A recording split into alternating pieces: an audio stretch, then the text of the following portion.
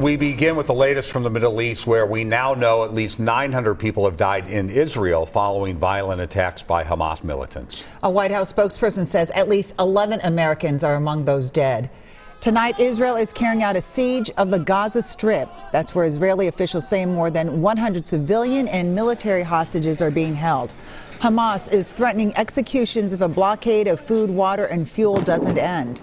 More than 680 Palestinians have been killed in retaliatory strikes on the Gaza Strip controlled by Hamas.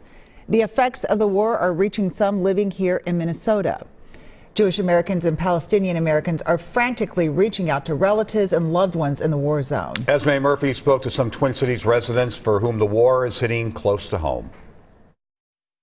For Jewish families and Palestinian Americans here in the Twin Cities, there is horror about what is happening right now in both Israel and Gaza. They are looking at social media and trying to understand what is happening to people they know and love. The kind of brutality to civilians, taken captive, it's just really unbelievable.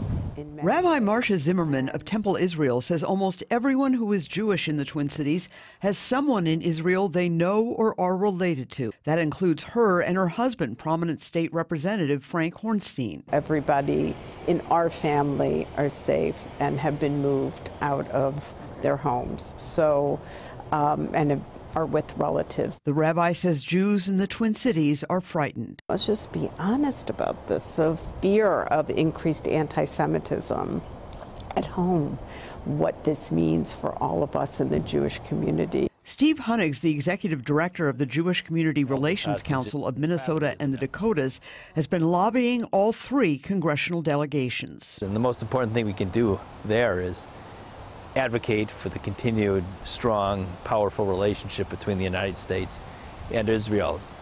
It's going to be a long war.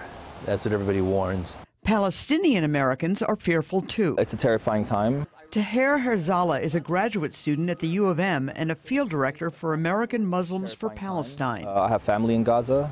They're under constant aerial bombardment.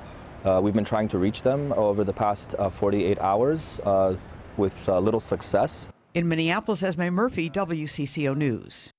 Tomorrow night there will be a gathering of solidarity at Beth El Synagogue in St. Louis Park.